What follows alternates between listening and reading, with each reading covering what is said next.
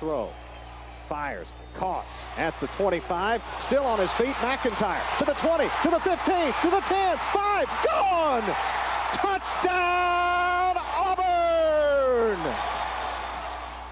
The 2003-2004 season begins a new chapter in the Auburn Athletics history books as Rod Bramblett enters his first year as the play-by-play announcer for the Auburn Tigers. Having gone to Auburn and graduated from Auburn, being in broadcasting, like I've said many, many times, I mean, it's a dream come true. I mean, this is a dream job. I can't imagine if folks like the job I'm doing, then I foresee myself doing this for a long, long time. Starting a new job is one thing, following an Auburn legend in your new career is another. I don't think that anyone, whether it would be me or whoever, I don't think anyone, if they went in thinking they were going to fill Jim's shoes, would be very successful, because there was only one Jim Fight, and I think it's important for everyone to remember that. And I think people do realize that. That's the one thing that has stood out the most to me in the responses that I've received from fans telling me to be myself, that don't try to copy Jim. And I think that's great advice, and I think the fans realize there'll never be another Jim Fight.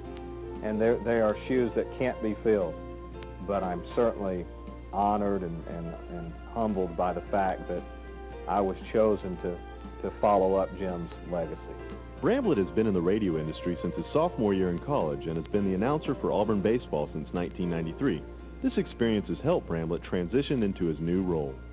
I think my experience doing baseball and basketball will help in the sense that I know what's expected. Having done basketball and been around Jim, having been around Jim during football games, over the years, I now know what's expected of me. In the backfield along with Brandon Johnson.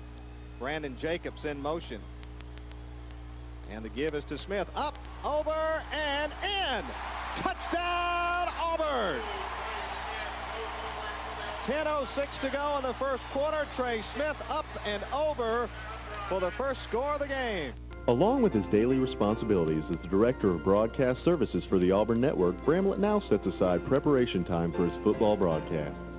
Typical preparation is basically just sitting down and with the game notes, going through the game notes that come out each week and going through the rosters and putting together spotting boards and charts of that nature.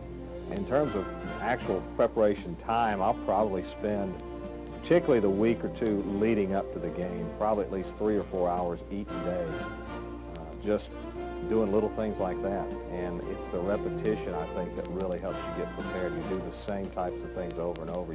You read the notes over and over. It's kind of like studying for a test. It's doing your homework and getting ready for that big test.